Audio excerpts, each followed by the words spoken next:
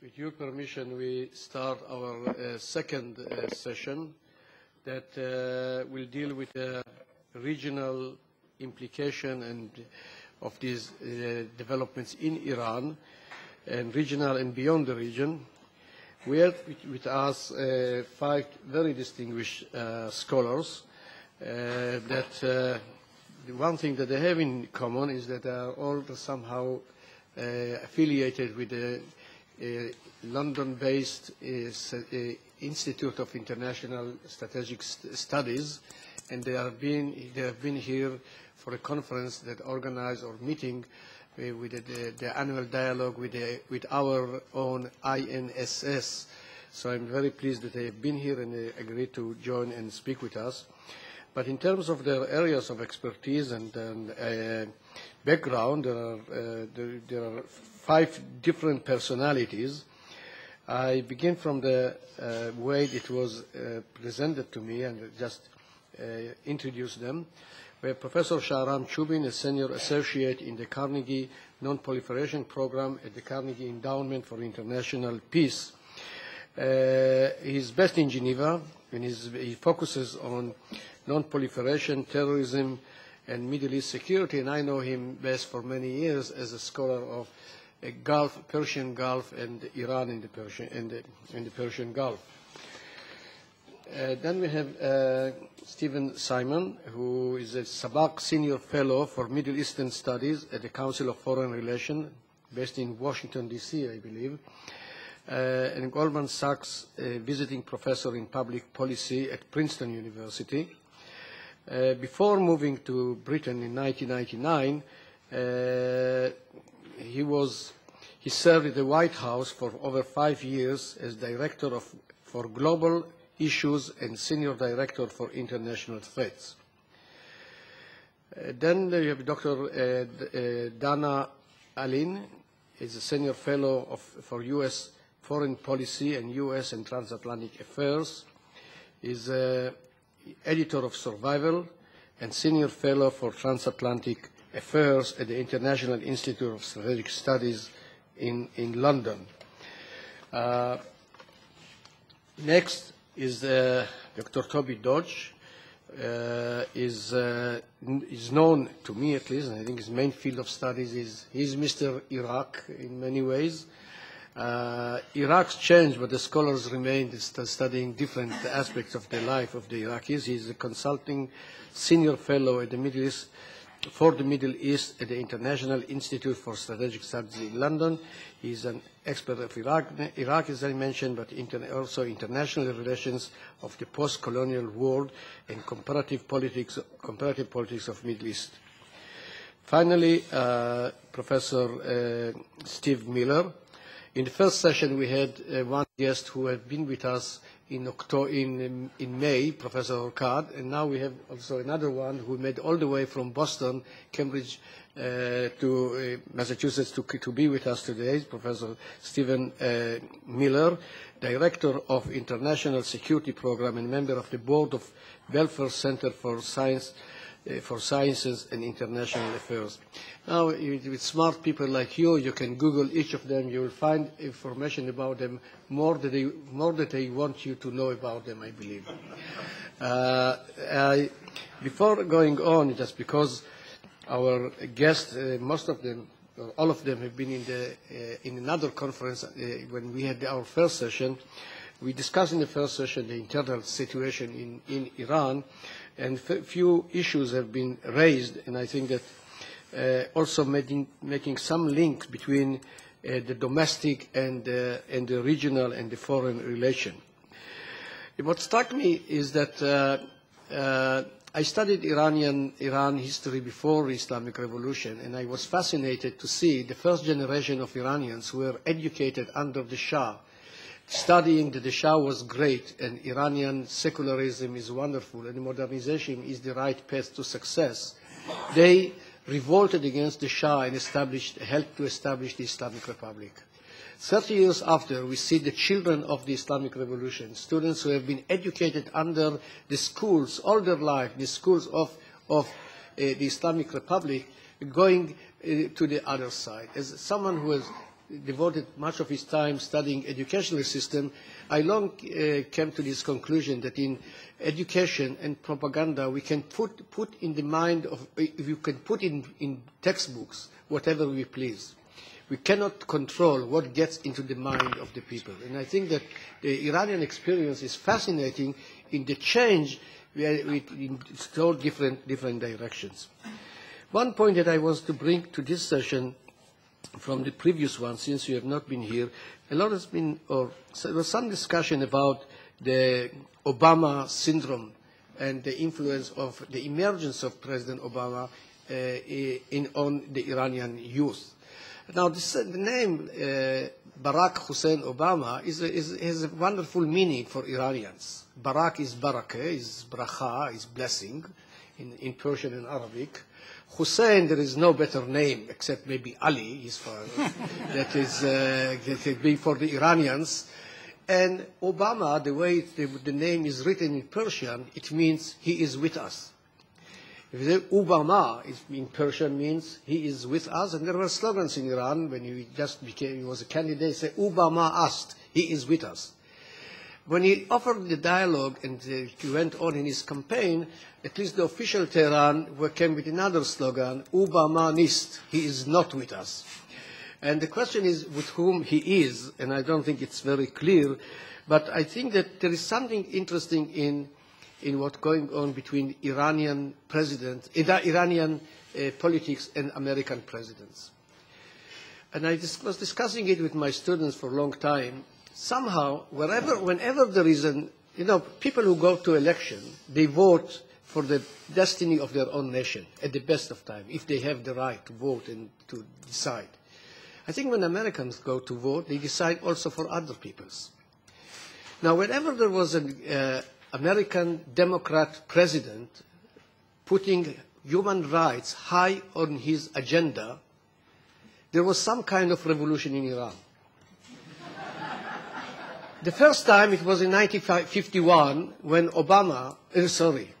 when Harry Truman was president and Mossadegh emerged and took power for at least temporarily in Iran. Then in 1961, Khomeini became national hero. Strangely enough, the president was Kennedy. In 1978, there was a big revolution, and the president was Carter. And I think that it's not coincidence that his youth movement emerged when Obama has been elected, because the spirit of Obama, his emergence to power, gave new heart to the people, at least my understanding, to the people of Iran, that we too can make it.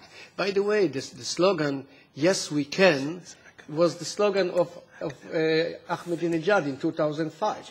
It's maybe Obama borrowed it from Ahmadinejad. It was the copyright is, as far as I know, is Ahmadinejad. He said, "Mi shavad lo mitavanim," it's possible, and yes, we can make it. And I think that the way he came to power, elected, gave really hope for the people of Iran that they too can make a difference. Whether or not America is now supportive or can support, or Europe is doing anything to really help the Iranian youth, or is it possible at all to help? And this was an issue of discussion in the first panel, if the outside world can influence the domestic scene, it's remained to be seen. But what I would suggest is that we organize this conference as a roundtable.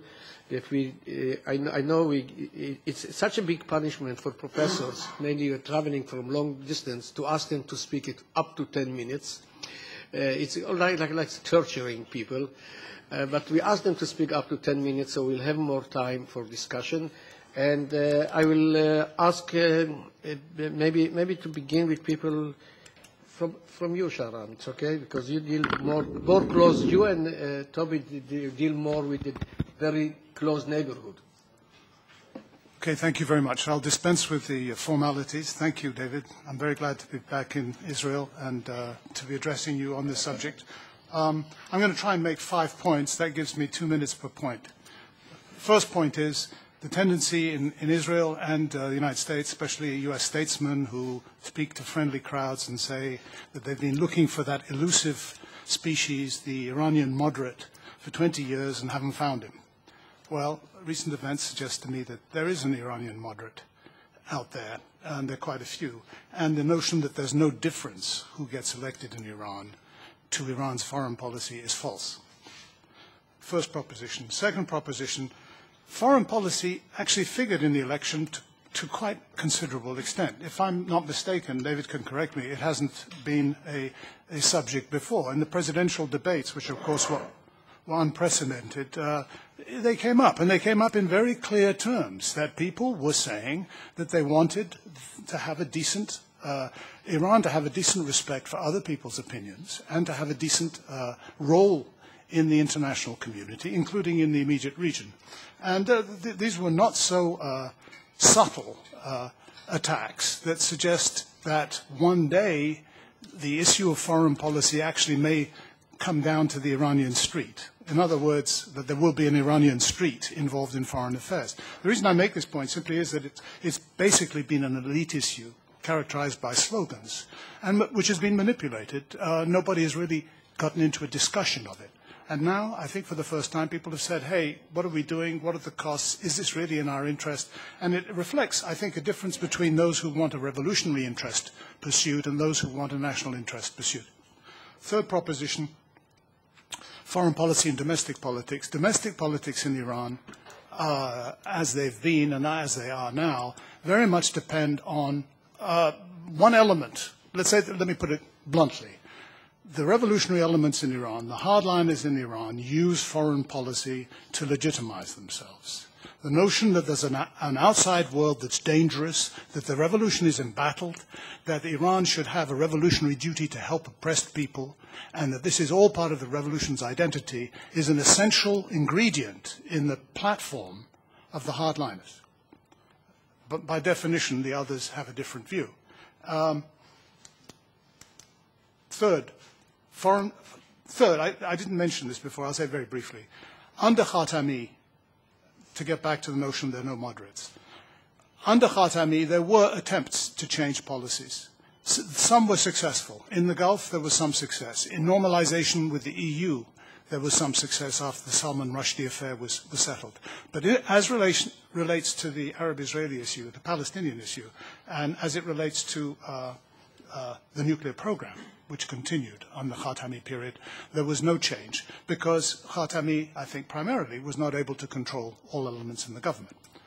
The Khatami period shows us one very clear thing, which is the hardliners control the hard security issues and that they were fighting a game, they were fighting the reformists, whatever you want to call them, the other side, without any rules at all. They indulged in a series of policies that included impeachment, jailing, assassination attempts on Hajarian notably, spoiler tactics on policies to do with the Middle East, and so on and so forth, and probably not telling Khatami what was going on in the nuclear program. So the hardliners were playing for keeps, and I think that the recent election shows very clearly that the hardliners, or the people who are now coming out strongest in the country, weren't willing to accept the possibility of any sort of electoral, what should I say, not electoral victory to the other side, but not even a fair election in which one side would win 50% or 51% and the other would win 45%. This would have been too dangerous for them, and I think that they decided to rig the election in such a spectacular way as to brook no opposition. As I think Khamenei said, it's definitive, and that's that. They are going to marginalize the moderates and eliminate them politically, if not physically. So it leads me to the fifth point, which is, and Khamenei made it very clear where he stands on this on June the 19th, when he said that basically, if you had to choose between the Rafsanjani view on foreign affairs, social, cultural, and economic issues, and the Ahmadinejad view, his position, Ahmadinejad's position, was closer to that of the supreme leader. Made a very definitive statement. Now, how much change are you going to have on foreign policy? it seems to me most unlikely that the regime, having done what they've done to eliminate these people, and whose base depends on this mobilized, aware, vigilant, revolutionary presence, forward defense. I could talk at length, and won't, about the Middle East and how much it would be different under a different group. But I think the policy of Ahmadinejad in the Middle East, in this part of the world, has been a forward policy, an active policy, and it's been animated by strategic considerations, a strategic asset in fighting the American-imposed order, the Pax Americana, as somebody was saying earlier on. That's quite different from the notion in the past that support for Palestine was a discretionary political decision, not a strategic one, and not one that was inevitable and a necessary part of Iran's foreign policy, but a discretionary political one. So I think it makes a lot of difference, and I think on the nuclear issue as well, you're going to see a continuity of the program, particularly because the critics pointed out the costs of this program in terms of Iran's standing in the world, and hinted at a willingness to see if there was space for reassuring the international community on the program while maintaining Iran's program, peaceful program. These characters, since 2005, have shown they have absolutely no interest in reassuring the international community. They've stood firm, and they've gained lots of concessions, and they've rejected or not answered two sets of packages which were considered packages that included inducements. So I see very little chance, I'd like to be corrected, very little chance of change on the hardline foreign policy in the next 4 or 5 years of this president than in the previous 5 years. Thank you. Thank you, Shahram, and move to Toby. Okay, thank you. I'm more than happy to use my first minute to thank David and Menashri for inviting me to Tel Aviv University, which is especially important because Ofra Bengio, Yossi Costina, and Yoav Allin are probably, along with David, 4 of my most formative and long-running academic friends, so it's great to be where they're teaching. Now, what I want to do is give you 2 visions of Iran's influence in Iraq, and then tell you where I think it's going after what's happened over the last couple of weeks. I think the first is this idea that I think the Americans have, in the past in Iraq, fallen prey to, which is the omnipresent Iran. Iran is the hidden hand behind all that's gone wrong. It's shaping the terrain and will inherit the earth once the Americans have gone home. Now, there's a great deal of truth to this. It's set up a series of quite effective clandestine networks in the 1980s, which, along with their partner at the time, Dawa, managed to kill some quite senior Baathists in southern Iraq. It formed what's now called the Islamic Supreme Council of Iraq, one of the main parties in Iraq. It formed it in '82 at the height of the Iranian Revolution as a vehicle for Iranian foreign policy.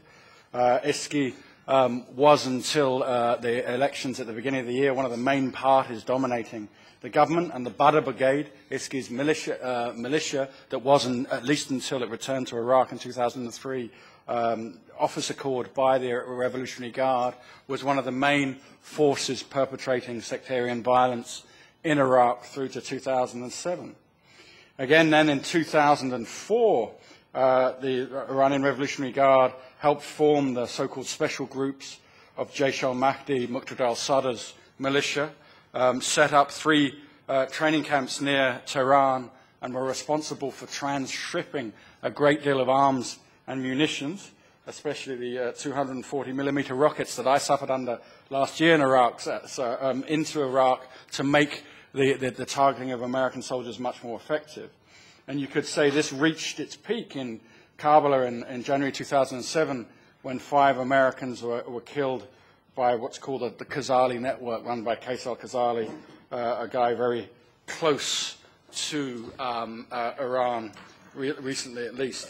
And I think this reaches its peak with David Ignatius's article about the head of the Al-Quds Brigade of the Revolutionary Guard, Soleimani, who he called the point of the Iranian spear inserted into American armor in Iraq. And Soleimani was responsible, allegedly, for getting Maliki the premiership in the spring of 2006. But I think more interestingly, negotiating the ceasefire after Maliki launched the Charge of the Knights against Jaish al-Mahdi forces in Basra in April. Certainly, he rang up President Talabani, the president of a sovereign state, and demanded that he meet him at the border, telling him to tell his American friends not to bomb the building that they were meeting in because they'd kill the president of Iraq as well as Soleimani, the Brigadier General of the Quds Brigade. So clearly, I think there is a strong argument to say that Iran has a great deal of influence in Iraq, and this could continue, in fact, increase as American troops shrink their size. But of course, there are certain problems to this, empirical as well as analytical. Firstly, if there are these thousands of Iranian operatives in Iraq, how comes the Americans have only arrested 5 of them? And if Hezbollah are this proxy for the Iranians, how come they've only arrested 1 Lebanese guy, Darduk, with the Khazali brothers? I mean, if the Iranians are omnipresent, they're also invisible or very clever because they never manage to get caught. I think the second vision, the second analytical approach to this, I think, is much more interesting. And it's of a mediated, balanced presence, which has great limits and is quite frequently rejected. And I'll give you 2007 as an example of that, as a case study of that. At the end of 2007, there was a clear drop in the weapons coming across the Iran-Iraq border. There was a clear drop of support for Jaish al-Mahdi and the Badr Brigade and those trying to kill American soldiers. Now, why would that be? I think the first thing was that from September 2007 onwards, in the dying days of the Bush presidency, both Bush and Vice President Cheney started to shift the trigger, the casus belli for an attack on Iran from proliferation, which was a long way away and very hard to prove, to the evidence they had that Iranians were directly involved in killing American soldiers, which they thought would be a much better way to convince the American population. The Iranian government, I would argue, detected that very clearly and took their foot off the accelerator, moved back and shifted away from military confrontation by proxy. Secondly, and I think even more interestingly, the Iraqi Prime Minister, al-Maliki, in August 2007, went to Iran. Now, under the omnipresent thesis, this is an Iranian proxy, a stooge, a paid-for actor. In his meeting with Khamenei, he says to Khamenei, according to Maliki's press spokesman, you have friends in the Iranian government, in the Iraqi government. Either support them or support the people you're also supporting who are undermining the government. Make your mind up. Make a choice, basically, between Sadr and those deploying violence, or us in government. Then thirdly, quite intriguingly, the 2 main violent clients of the Iranians in Iraq, the Jaish al-Mahdi and the Badr Brigade, in August 2007, their kind of internal rivalry reached a peak where there was an outright clash in the holy city of Najaf.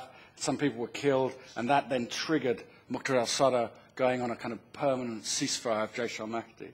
I think the Iranians again looked into the Iraqi abyss, as it were, and saw 2 of their main clients actually killing each other and stepped back.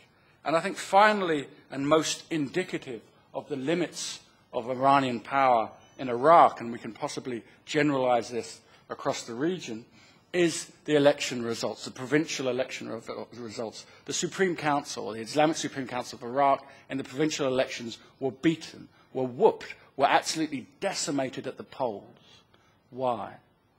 I think they saw their provincial election results halved, quartered, reduced to nothing because they were seen as an Iranian client. They were seen as a sectarian party, largely responsible for the civil war that dominated Iraq from 2005 onwards, and they were rejected by the Iraqi population, newly mobilized around a nationalism, for want of a better word, personified in Maliki's retaking of Basra the previous year.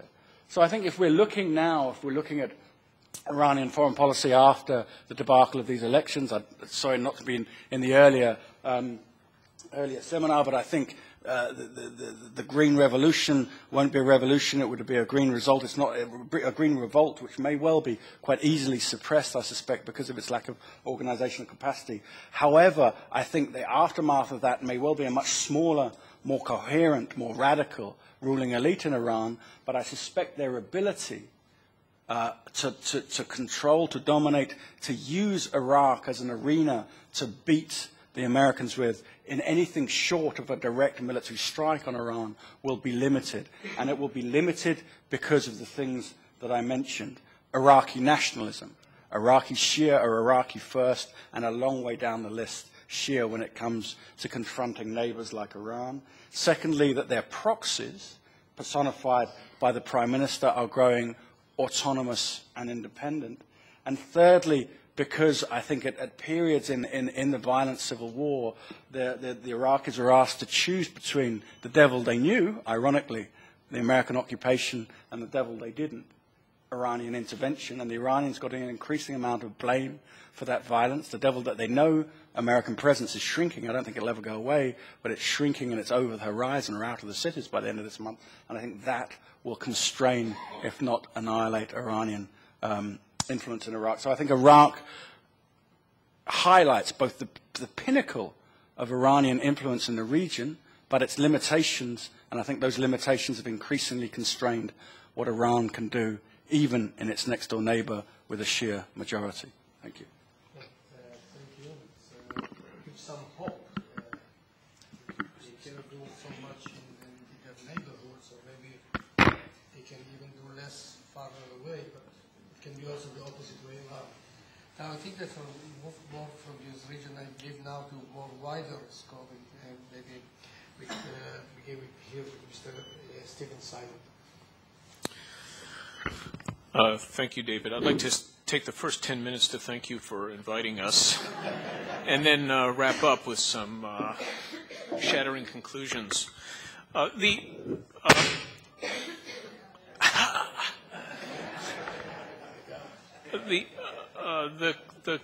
question I wanted to take up here in this panel was about how Washington sees this, and it's a very important issue for a few reasons, not least of which that President Obama had made engagement with Iran a priority for his foreign policy. It was, in fact, that was showcased in his foreign policy. And for Israelis, of course, it's hugely important because of the nuclear question and because of perceptions that there is a kind of a wide offensive, Iranian offensive, being staged in Lebanon on the one hand via Hezbollah, and in Gaza by means of Hamas and other groups, Palestine Islamic Jihad, and so forth. So it's quite an urgent question. And the simplest way to put the question, which is the only way Washington frames questions, I can, as I'm constantly reminded by my Israeli friends, is whether the dramatic aftermath of the elections will wind up presenting opportunities for the United States, or the opposite, whether it will prove to be a very unfortunate turn of events for U.S. foreign policy. And basically, the two schools of thought run like this. The optimistic view is that the regime was taken aback by the scope and intensity of the protests following the election. They really didn't expect this. Having suppressed the opposition, at least for the time being, on this view, the regime will be feeling somewhat vulnerable and somewhat isolated, and they'll want to redeem themselves, give themselves some breathing space. And the best way to do that would be by responding positively to the U.S. administration's offer of dialogue. that from an Iranian perspective, from the regime's perspective, this would be, of course, just a tactical maneuver, but an important one because it would buy them some breathing space. And again, on this optimistic view, a clever American administration could use this as a wedge, could get inside Iranian decision-making, as it were, and turn what might originate as a purely tactical, somewhat defensive maneuver on the part of the regime into something more robust, something that could yield greater dividends for American interests. So that's the positive view. The negative view is, the pessimistic view is essentially the opposite. And briefly, it would go something like this. Here you have a regime that has demonstrated the intensity of its commitment to maintain and consolidate its power. And they will see themselves as having done so actually pretty easily. And not only that, but having done so without really very much international opposition. I mean, and there really hasn't been all that much dyspepsia. So on this view, the Iranians will be feeling, the regime rather, will be feeling, very good about things, and therefore feel especially fireproofed against international pressure, particularly American pressure to engage in dialogue or to make concessions, especially in the nuclear arena. And on this view, all one has to do to come to this conclusion is extrapolate from statements made by the regime, in particular by Khamenei and Ahmadinejad, before the election.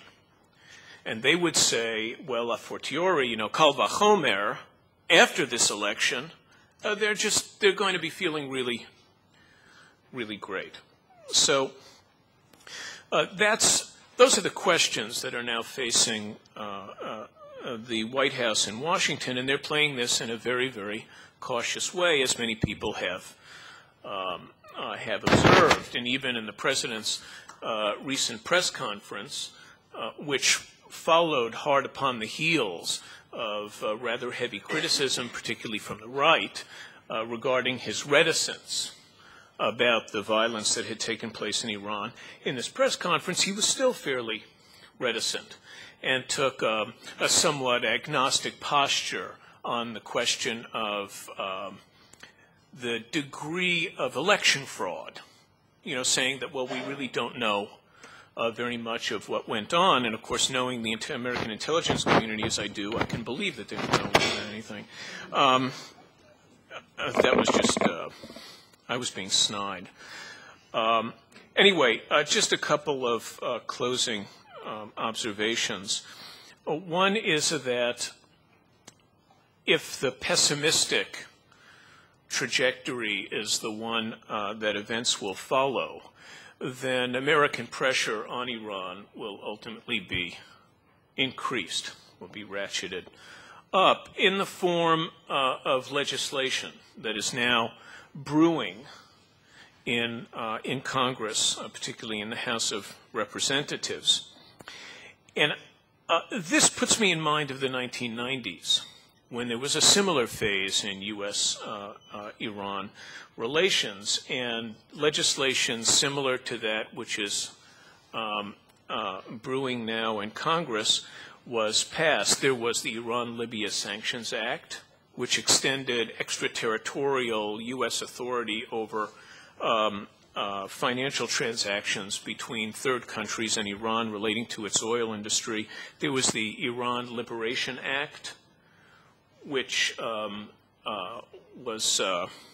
which paid for Xerox machines, on which anti-regime tracts could be published and all that. But the Iranians took all this very seriously. And during the 1990s, they played a cat-and-mouse game, attempting to strike out against the United States to deter it from going further. Ultimately, they launched an attack that succeeded, and that was at Khobar in 1996. Things quieted down just after that because, if you recall, in the following year, Khatami was elected president, and that gave the American administration the opportunity. That gave the American administration the breathing space to back down. But if past is prologue, then we might be entering a phase in which Iran will lash out as it did in the 1990s. And if it were to do so, it would greatly complicate the administration's foreign policy and possibly lead to escalation. So in sum, all I can really share with you is a view that we're looking into some very dangerous and risky times in the wake of this election. Thank you. And I suggest to move now to Professor Allin, because I think that I may also ask you, as part of your expertise, is the transatlantic issues that you also fit Europe into this agreement. Right.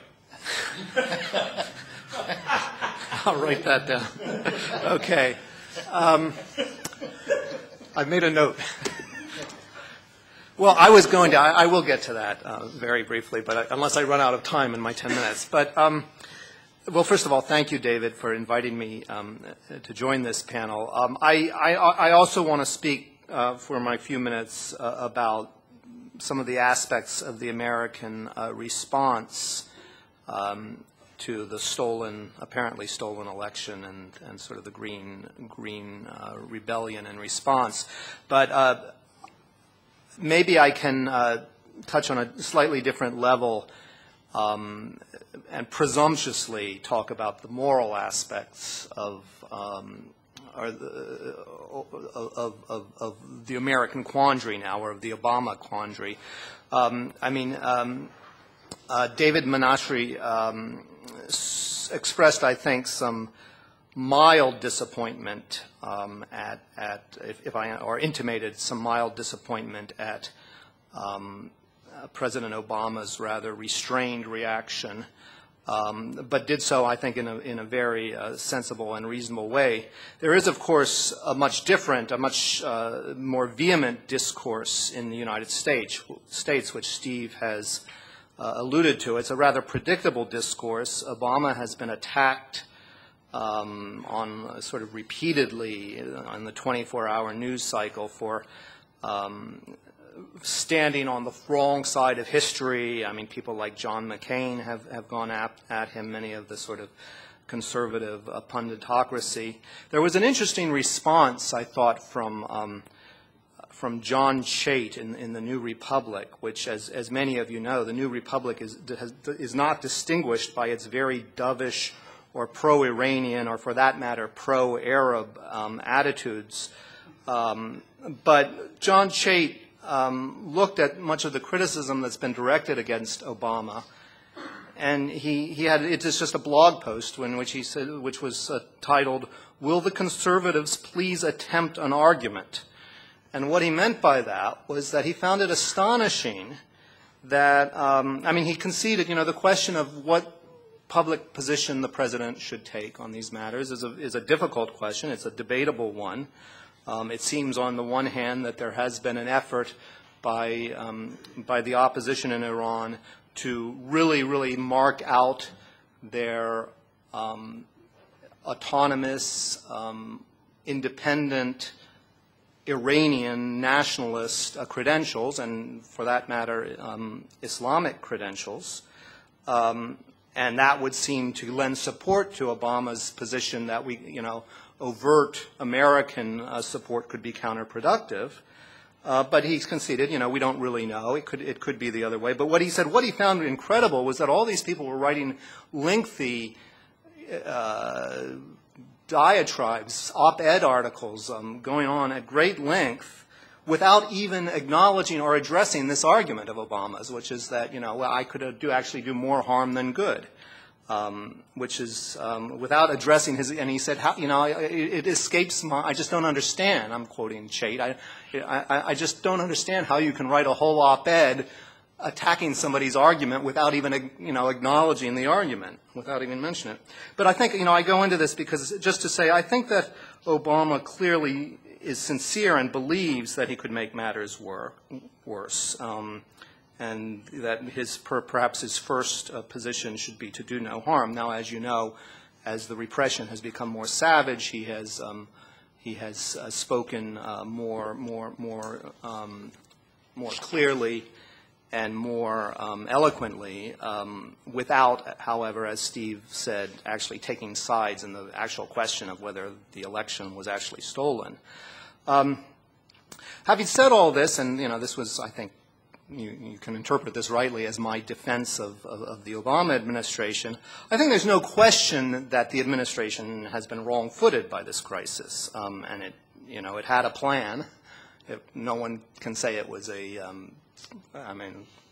certain foolproof plan by any means, but it had a plan, and this plan has been upset. And the question is, where does it go from here? And Steve has referred to this, but it has been a hallmark of Obama and of course we mainly know President Obama as a candidate for President of the United States, but we saw a lot of him in that position. And one thing we learned about him is that he believes that he should set a strategic direction and stick to it. He doesn't believe, this seems to be, it may be odd to imply that you can move campaign strategy to global strategy, but it does seem to be a personal attribute that he thinks it's a mistake to get pushed too easily off course by criticism, or as he likes to say, the 24-hour news cycle in the United States. So I would surmise or speculate that to the extent possible, assuming that the regime essentially wins this fight, that he will try to continue his policy of engagement. And the question is this now going to be at a moral price that is too hard to pay? And I think that's a serious question that's hard to answer. I think there's a hint of what his answer would be in also something that happened in the campaign. It was actually, in retrospect, probably a key moment in Obama's securing the nomination. And that was, many of you may recall this, that there was a YouTube debate in the United States where he was asked, I think, I didn't see it actually, but it's been discussed many times. One of the questioners through a YouTube clip asked him, would he be ready to meet at any time, meet without preconditions with a sort of rogues gallery of American antagonists, including the president of Iran. And he said, yes, without preconditions. And his staff immediately, his staff heard him say this, and they said, okay, well, this is a problem. We're going to have to, we're going to have to talk him out of this. Talk our way out of this. We're going to explain what he really meant. And so this was the headline they expected the next day, and that they would have to somehow neutralize. And Obama heard, wasn't really, he was sort of, they were having this conversation, and he sort of heard it, and he said, wait a minute. You guys are, don't be so defensive. There's no, this was impromptu. There's no evidence that his remarks were planned, really. But he said he said to his campaign aides what I think he said many times in public sense, which was that, we spoke to much more dangerous adversaries without preconditions. We spoke to the Soviets. Nixon's opening to Mao's China, which is considered one of the great acts, still considered, even though Nixon is not considered necessarily a great statesman, not considered one of our greatest presidents, but it's considered one of the great acts of American strategic savvy of the 20th century. And it came at a time, when Mao had presided over a cultural revolution of of frenzied brutality and venality. So I think he really, he sees himself in the tradition of American foreign policy of doing what's necessary. But, to repeat, so all I'm saying is the fact that, the ugliness of what's happened in Iran, I don't think would necessarily deter him from trying to pursue a course that he finds strategically rational and sensible and in American interests and in the interests of our allies. And, maybe I think he probably believes ultimately in the Iranians' interest, the Iranian people's interest. But as I say, we've all been wrong-footed by this crisis. It's very hard to make predictions. You see quotes from administration officials saying that this will be very difficult. Of course, the other aspect of uncertainty is I've been sort of speaking implicitly on the assumption that the this Green Rebellion will be successfully repressed. I have no idea if that's true. As Shahram Chubin intimated, that if the opposite happens, that would change everything. Okay, I wrote the word transatlantic down here. I think that, well, I mean, all joking aside, I haven't very closely followed the European reaction. It is interesting that, from what I understand, some European leaders, Sarkozy, Miliband, have responded with a stronger moral position. And I don't think there's anything necessarily terribly surprising about that, because the the main strategic game is not in their hands, and it might represent. And it's not surprising from the Europeans in the sense that you see this sometimes on other analogous situations like China policy. I think somebody in our earlier, maybe it was Shahram in our earlier workshop mentioned the Europeans and the Dalai Lama. Europe, in my view, has considerable normative power. I mean, it's not no more than the United States do they have the ability to change the course of events in Iran.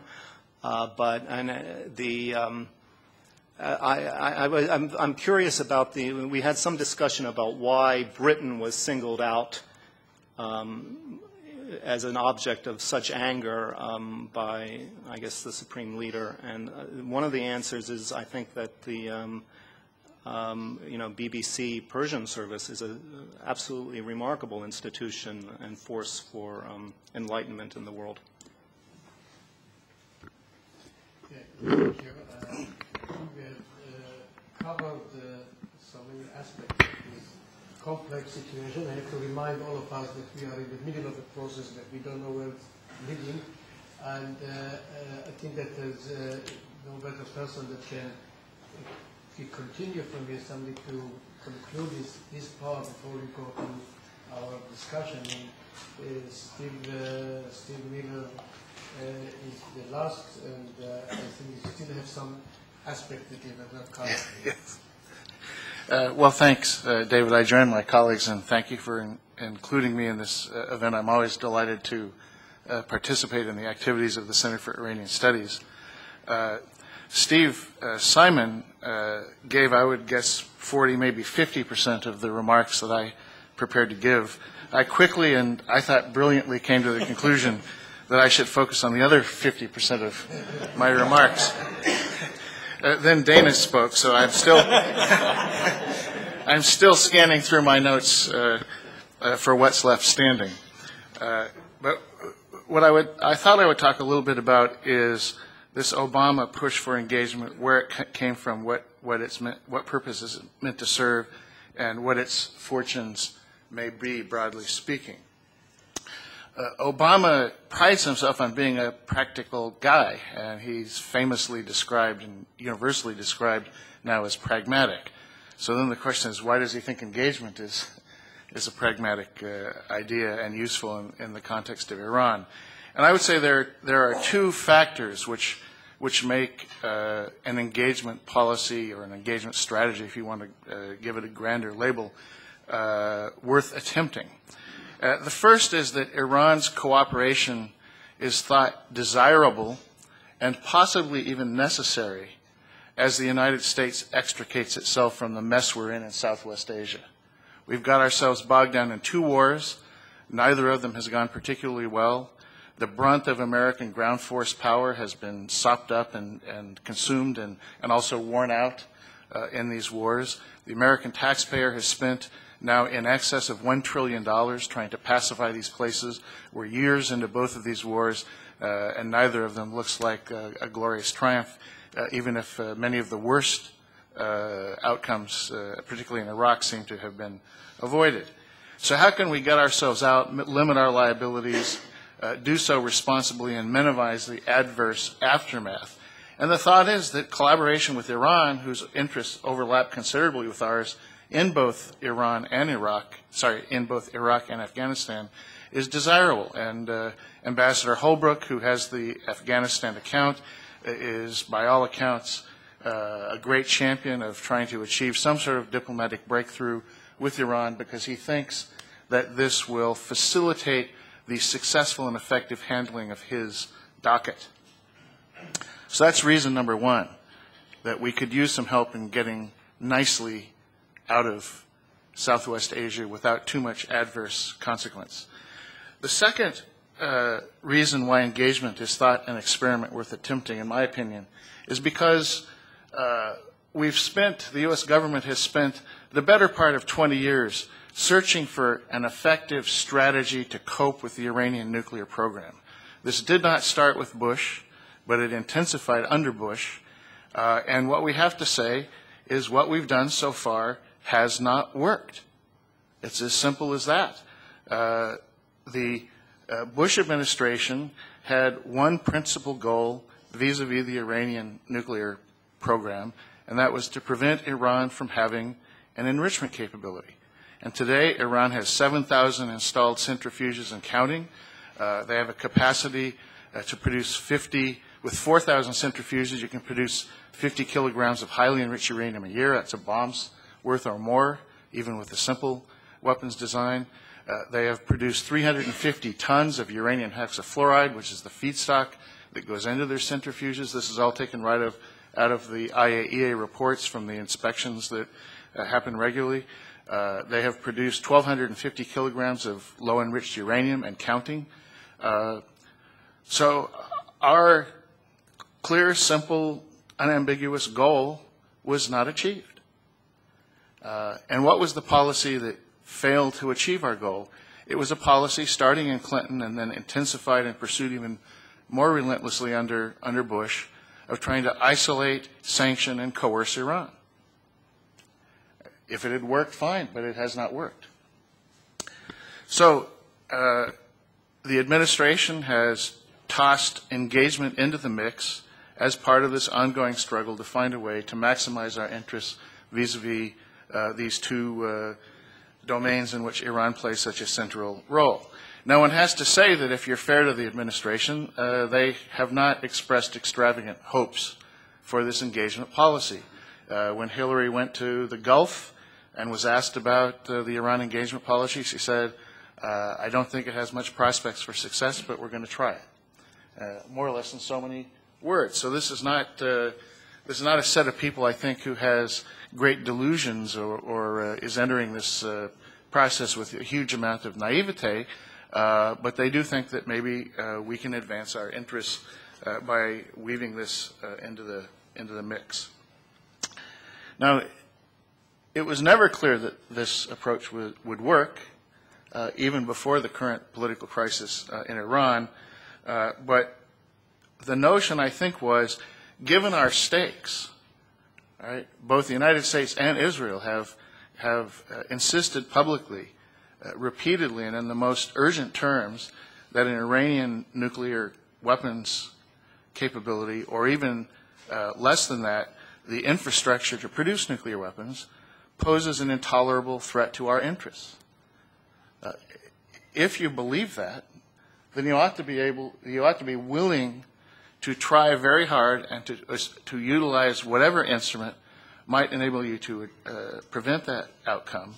And furthermore, if you really believe that you're facing something akin to an existential threat, then you ought to be willing to pay a very high price in diplomacy and inducements in order to stop that program. So I think what you see in Obama's statements is very clear indication that he's going to try, or had the hopes of trying to package a set of inducements with some threatened improved sanctions in such a way that the inducement side looked attractive and that we might make better headway than we've made in the past. Now, what we have is the Iranian election. The possibilities in Iran have been very well articulated by Steve Simon. My own instinct, but I know less than these other gentlemen about Iran, is that in past periods when Iran got absorbed in its own internal political agonies, that it tended to shut down to the outside world, and that this was not a good time for engagement and diplomatic interaction, but Steve has sketched the alternative argument. President Obama has made one comment that I think didn't get much attention, but I think was very important. At one point early in this crisis, he said, you know, our interest in preventing an Iranian bomb persists no matter what happens in that country. No matter how it goes, we don't want Iran to have a bomb, and we want them to have as little nuclear capability as possible. And I think implicit in that was the point I think Dana was trying to make, which is this is a man who thinks strategically and who's not easily deflected from what he thinks is the best path toward the achievement of our interests. But what I would say on the American side, as opposed to the Iranian side, that there's, in my opinion, no doubt that Obama's hopes of pursuing an engagement policy have been made more difficult by this crisis. The Congress is revved up. There's a bunch of additional sanctions bills before the Congress. The punditocracy is all frizzed up, and he's, as Dana said, he's getting attacked by left and right.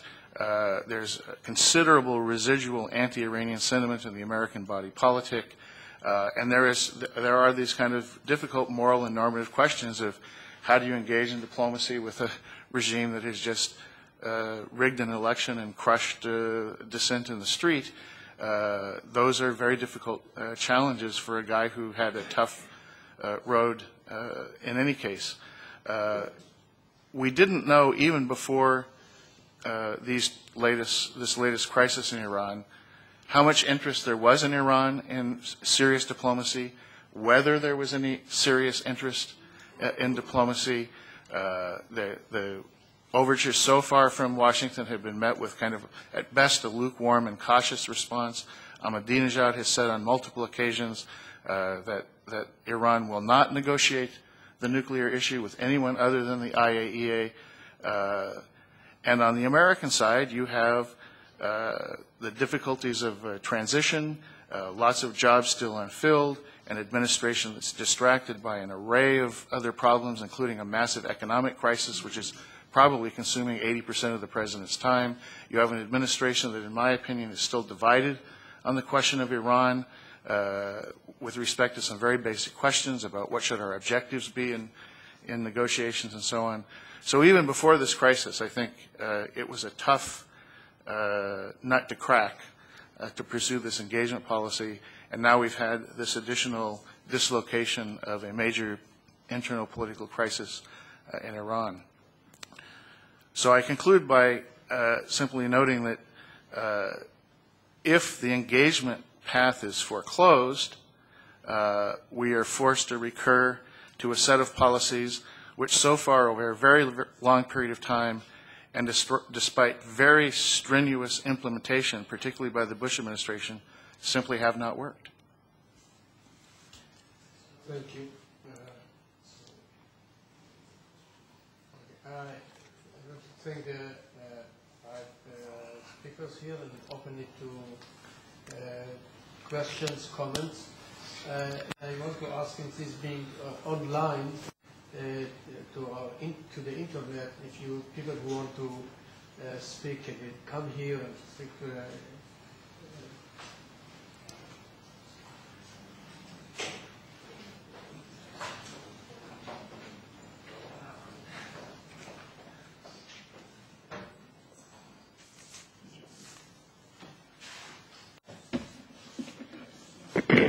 suppose first I want to thank the panelists for taking the time at the end of a long day to share their thoughts with us.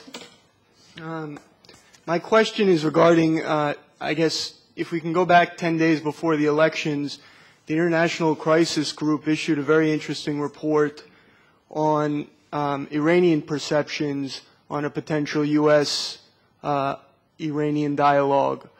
It was a 25-page report, and it was probably the most in-depth report I've seen in print regarding what people in Iran might be thinking regarding the Iranian regime's interest in entering into a dialogue with the U.S. And at the end of the report, the International Crisis Group concluded that from the U.S. side, the U.S. might be willing to reach a deal with Iran that includes some sort of symbolic minimum enrichment on Iranian soil, but that was still a far cry from what Iran might be looking for in a potential deal with the U.S., which would include a substantial and very real enrichment program on Iranian soil, which would come under some sort of international supervision. So I think if we take the best case scenario, which is for a U.S.-Iranian dialogue, which is by far a best case, meaning that the regime manages to consolidate its power, the U.S. is still willing to enter into such a negotiation with the regime, it seems like there still will be substantial gaps between a potential deal between the U.S. and Iran. And I just wanted to get sort of the reaction, I guess, from the three panelists who've discussed that issue today. And my second question, I suppose, is for Steve Simon, and it's with respect to Dennis Ross. We heard recently that he has shifted from the State Department to the National Security Council in the White House, and I wanted to know if that had any meaning or import for a potential U.S.-Iranian policy, the potential U.S. policy regarding Iran, or whether it just represents, as Steve pointed out, some, I guess, ambiguity regarding what the U.S.'s administration's policy is regarding a dialogue with Iran. Sorry for the extended question. Any other questions or comments?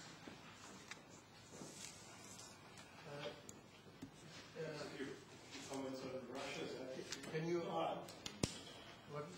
Russia's attitude, the attitude of Russia to what's happening in Iran. The attitude of Russia to the situation in Iran. I want to just remind, I think there's one point that bothers me the last couple of weeks is that while the whole world is fascinated with the Iranian election and all the ambiguities and uncertainties about Iran, one thing is going on, is the nuclear program.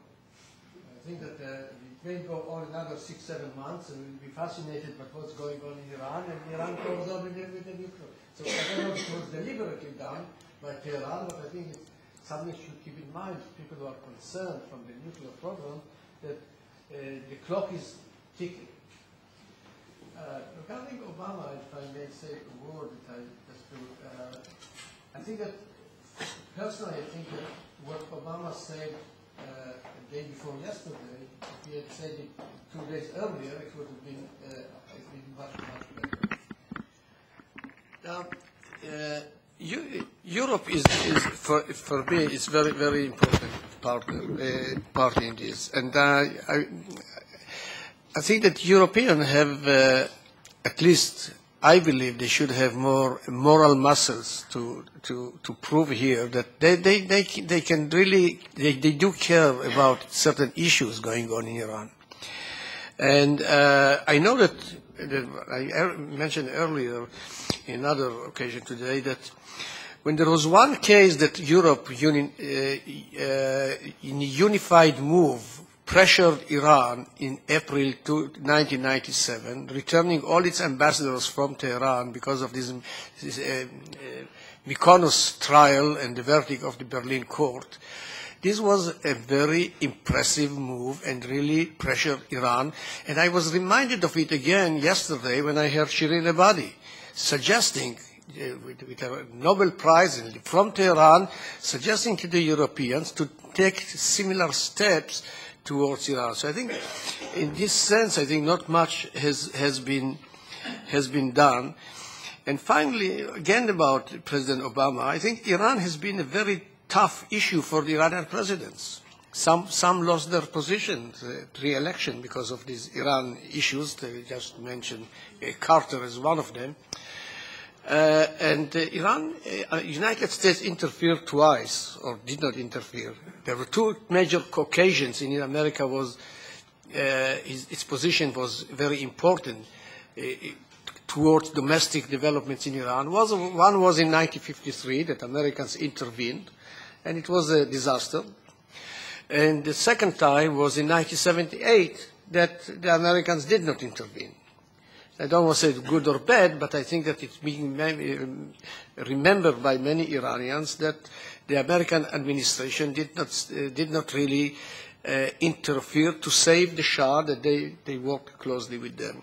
Certainly, everyone in the state or in position of Obama will think twice what to do with this issue. Now, if you have these kind of examples, so what will be the next attitude? No matter what I think Americans will do, they will be blamed for what's going on in Iran. And I think that they are already being, if you read the Iranian press and Iranian, everything is being blamed on the Americans. They do them a favor and blame more the Brits on the Britain about these issues. Now, my question is the following. Let's say that everything stays like it is today. How it's going, the experience of the last 4 weeks, 2 weeks before the election, of these festivities of democracy, and 2 weeks after the elections, how they are going to change the attitude of the outside world towards this Iranian nuclear program and engagement with Iran.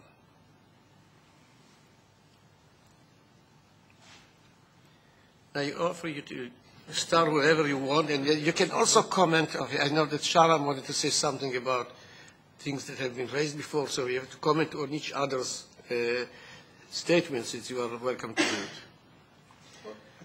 it. Perhaps because I'm closest, I can start.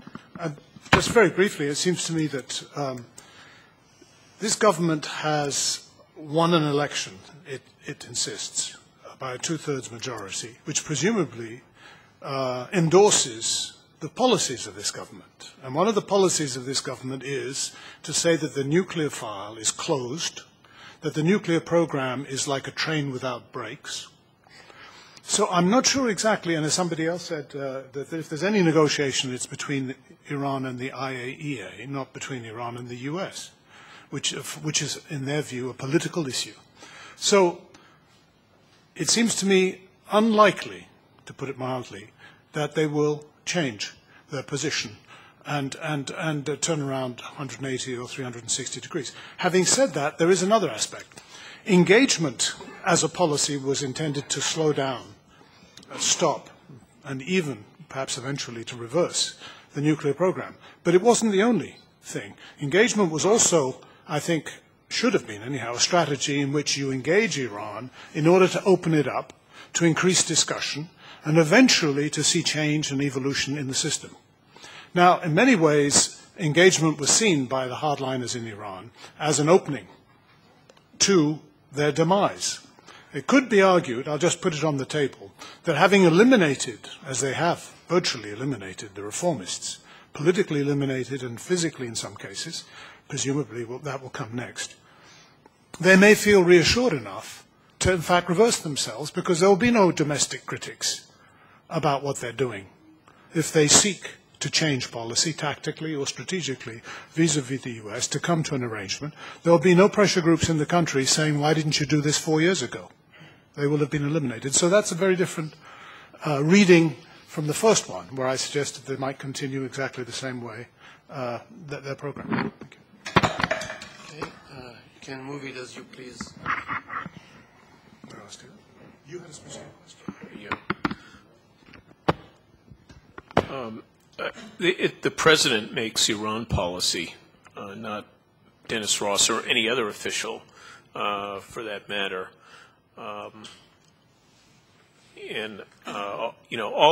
All I can tell you about Dennis Ross's move to the White House is that the president desired it. So he made the move. But, as far as policymaking is concerned, as we've been discussing for the past hour or so, the situation in Iran is extremely fluid. As Dana and Steve Miller both pointed out, the plans that the administration had brought to the Iran portfolio, necessarily have to be adjusted in the wake of this event. So I really think it's too early to say how and what form this adjustment will take. And with respect to Dennis Ross, all one can say is he's going to be a senior advisor on these questions to the president.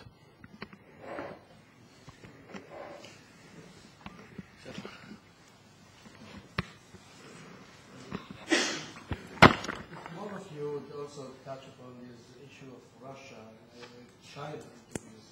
Yes.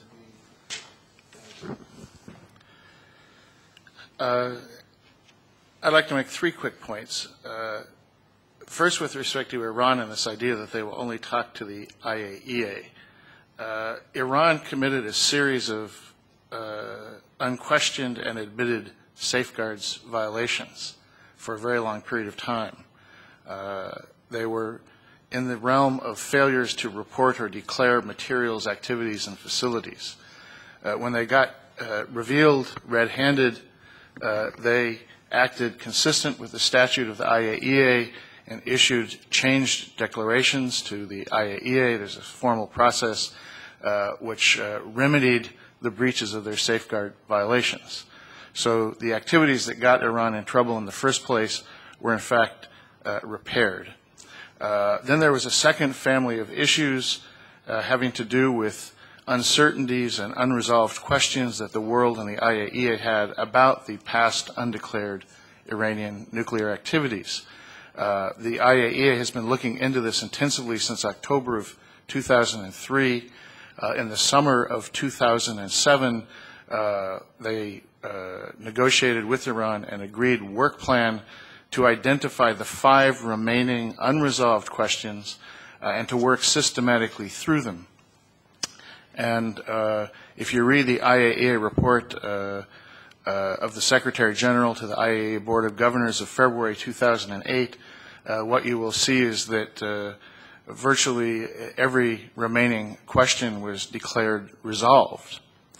So this is what the Iranians mean by the nuclear dossier is closed, because a lot of the technical claims against them have in fact been closed out. And none of that satisfied the world that was concerned about a broader pattern of circumstantial evidence and suspicious activities that suggested an interest in a weapons program. But that's where that comes from. And the final point to make under this heading is that enrichment is a permitted activity. It's not forbidden by the NPT. It's not forbidden by the safeguards agreements. And the only legal prohibitions on the Iranian enrichment program are, in fact, the UN Security Council resolutions, which the United States regards as illegitimate, politicized documents that are. What did I say? United States. Iran regards these as illegitimate, politicized documents that are a byproduct of sustained and intense American pressure. So that's where all that comes from. Brendan raised the question of how much enrichment should be permitted on Iran's soil. For the longest time, we have sat on a position of zero enrichment. That was the goal of the Bush administration. It was the goal also of the Clinton administration, which worked very hard to prevent Iran from getting any of these capabilities. And from the non-proliferation point of view, I'm a non-proliferation wonk by training. Zero is the preferred outcome in the desired world. I'm opposed to any spread of national enrichment capabilities. I thought we made a mistake in not also opposing the Brazilian enrichment facility, which was built simultaneously with the Iranian and is now fully functioning. But we're now to the point where insisting on zero enrichment at a point where Iran has 7,000 centrifuges, is enriching, is adding 1,000 or more centrifuges a year, is moving from primitive P1 centrifuges to more sophisticated and efficient P2 centrifuges. It seems to me that maybe the horse is out of the barn. And if you can't get the ideal outcome, then the question is, how can you minimize the proliferation risks of the capabilities that Iran already possesses and many people, including me, think is not likely to give up? One set of creative attempts to find an answer involves multinationalization of one sort or another. We have here in the audience John Thompson and Jeff Forden, who have been among the most creative and the most relentless in trying to promote the idea of some sort of multinationalization of the Iranian capability, which satisfies their need for national pride and satisfies our need for the maximum possible international constraints on their enrichment. The problem is that as long as there is enrichment on Iranian soil, there's always a breakout scenario that you can imagine, and there's no perfect technical or safeguard solution to that. You would have warning, we would know they couldn't do it covertly using the facilities that we're aware of, but that would be always a risk, and that's one of the reasons why in Washington today you still find many people who say we ought to stick with zero and do our best to achieve it, because the alternative is to leave in the picture various worst-case breakout scenarios. On Russia and China, I would say several quick things. They do not see Iran in the same way we do. The Americans, the Israelis, the Brits, maybe some of the others, some French, see Iran as an unusually dangerous and an unusually unpleasant regime that's kind of beyond the pale. The Russians and the Chinese see them as another thuggish third world country. They do big business. The Russians have supplied the reactor fuel for Bushehr. The fuel now sits in Iran. The Russians have been the principal providers of arms to Iran, including the supply of of air defense equipment, literally simultaneously while they were negotiating sanctions with Nick Burns. They were providing Iran with air defense equipment, some of which they had to know was meant to protect the nuclear facilities. The Chinese, over the last 4 years, have signed in excess of $100 billion, that's billion with a B, of natural gas development contracts with the Iranians. It remains to be seen how many of those actually get fulfilled, but the idea that they're isolated, or the Chinese are looking askance at Iran, I think is very misleading. A Chinese company is building the Tehran subway system. If you go to the uranium conversion facility at Isfahan, as several of us here have had a chance to do, every last item in that facility, including the screwdrivers, has Chinese characters stamped on the side of them. Do Russia and China want Iran to have a nuclear weapon? I don't think so. Is it in their interest to prevent it? Yes, I think on balance that would be the better outcome for them. But is it their highest objective? No. Are they prepared to sacrifice other major interests in order to achieve that outcome? I don't think so. Does it pose a large or existential threat to them? Not at all. So they see it very differently. And I would say, just as a last point, if you look at the sanctions diplomacy, the policies of China and Russia turned out to be quite successful, in the sense that they went along with just enough sanctions to get the Americans off their back, and not enough sanctions to in any significant way dislocate their very ample and lucrative relationships with Iran.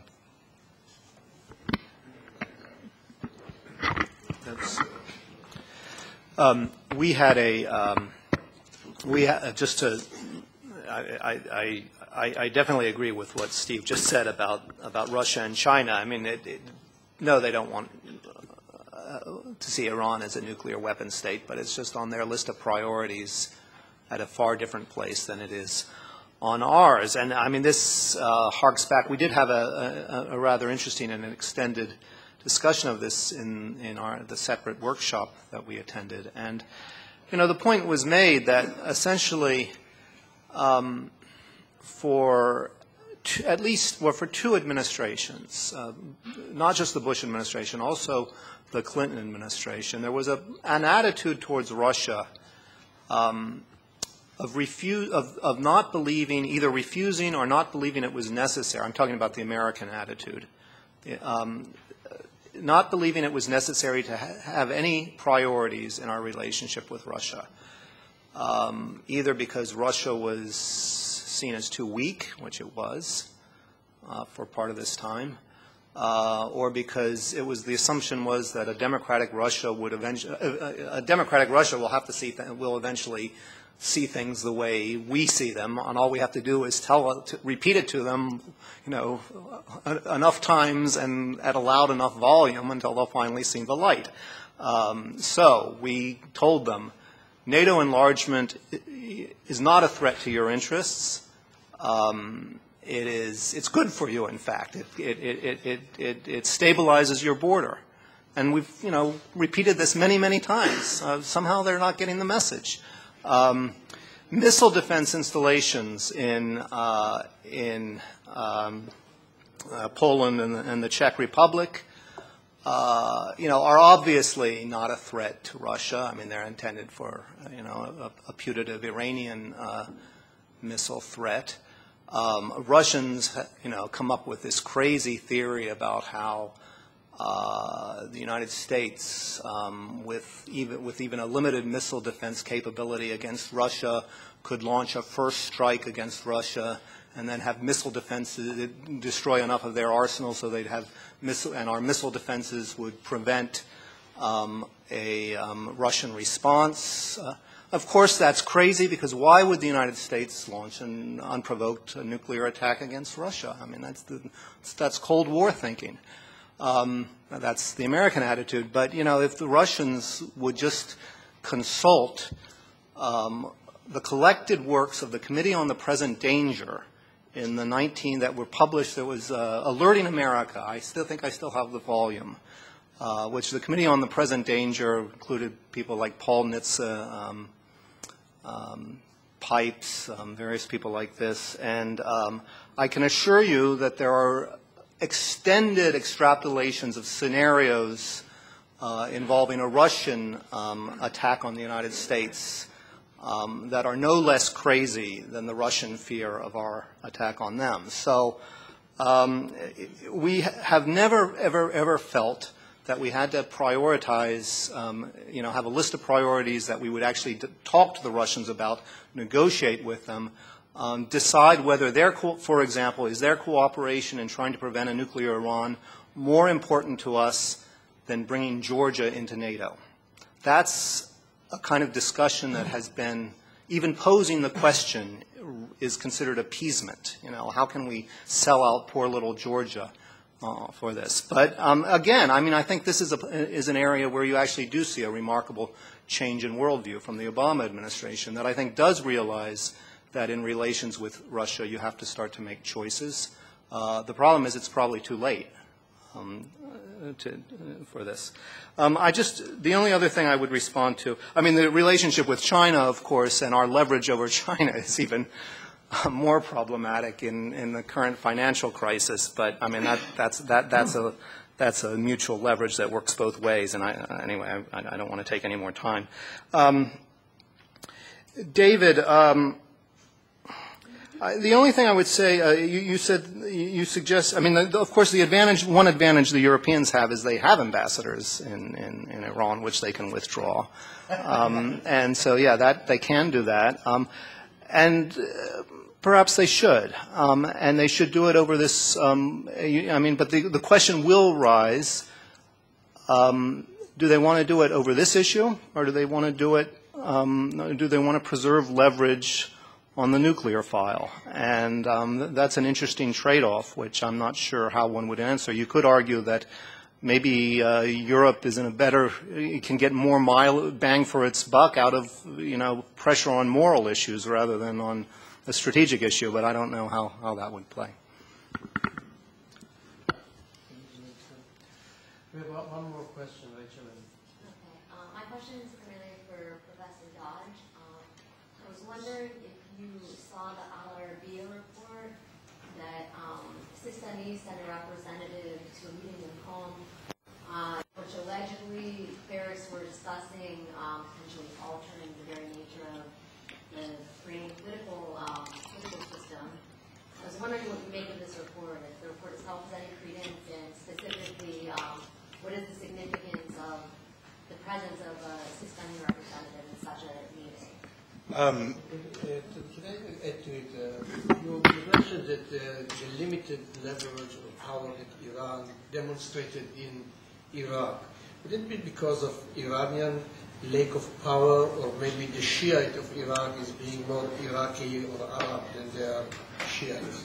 At the end of the day, what takes the point? Two things. On Sistani, it would strike me as unlikely, and it would strike me as running against his kind of historical position and his extreme caution and his, I think, careful, certainly not, I think we have a very clear idea of what his position vis-a-vis the ruling elite in Iran is, but we have that clear view through unclear means, and to send emissaries like that, I think, would be unusual. On lack of Iranian leverage, I mean, in my own work, from the 20s onwards, but certainly from the 50s, you track a rise of a very palpable, empirically testable Iraqi nationalism. People would maybe see 58 to 68 as a golden age of fluidity and possibility, but I'd actually argue 68 through the 80s to the 90s possibly is where Iraqi nationalism is severed from kind of what could be described as Ba'athist chauvinism. But Iraqi nationalism is not a particularly nice thing, and given what happened to Iraq during the Iran-Iraq War and then during sanctions, this is understandable, but it is a palpable, visceral, somewhat xenophobic ideology, which it certainly deployed quite neatly against the United States, but quite strongly against Iran as well. That a group like the Supreme Council could have so much influence in Iraq from 2003 to 2009 has much, much more to do with the vagaries, incompetences, and ideological blind spots of the United States than it does do with Iraq's Shia population. The Supreme Council has never been popular, never been particularly effective as a political organization, as we see finally when they get out from under the shadow of the United Iraqi Alliance. Just to add to that, my understanding is that Prime Minister Maliki is coming under extreme pressure to rejuvenate the United Iraqi Alliance as a vote-winning coalition. And his answer to this, which speaks quite fascinatingly about Maliki's, put this comparative autonomy from Tehran, is why? What's in it for me? Why should I do this? And I think the answer is because we can probably guarantee, not in an Iranian way, in an Iraqi way, we can guarantee the outcome of the elections, i.e. if you commit to joining the United Iraqi Alliance, you'll be Prime Minister again. Now let's spin this round. That's quite a delightful dilemma for Soleimani and Iranian foreign policy makers towards Iraq, because if Maliki becomes Prime Minister again, his autonomy massively increases. It's only from March, April last year that we see a haphazard kind of last man standing Prime Minister suddenly, well not suddenly, but very carefully and I think astutely concentrate power in his office. I think he stands a good chance of winning the next elections if he does that. We find, I think, that we have a much stronger possibility of a kind of Putin-like figure, an elected dictator who is centralizing power and stabilizing the country in the name of a strong state, the imposition of law, and a strong nationalism. It's kind of back to the future for Iraq after hundreds of thousands of deaths, billions of US dollars, and a foreign policy debacle that we'll be shaking our heads about till the next generation of foreign policy makers forget it.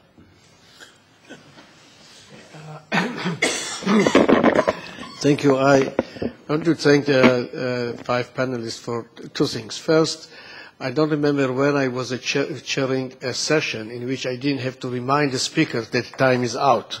So I didn't have to use this prerogative ever indeed today. But more seriously, I think that we can go home with some new ideas and thoughts, and I know that the situation in Iran is not yet very clear, but I think that as an interim conclusion, we can come up with some ideas about the impact of the situation on foreign players and vice versa from the outside into Iran. I know it was a very busy day for our 5 panelists here who have been all day in another seminar, and I'm so thankful for you for agreeing to participate here and sharing your knowledge and wisdom with us. Thank you very much. And finally, people to thank me for inviting or so on. Usually, as a director, you get the credit for so many things, but I think that in this case, most of the work has been done by Rachel, which is sitting here, organizing the whole thing. Thank you very much, and see you in our next activities. Thank you very much. Bye-bye.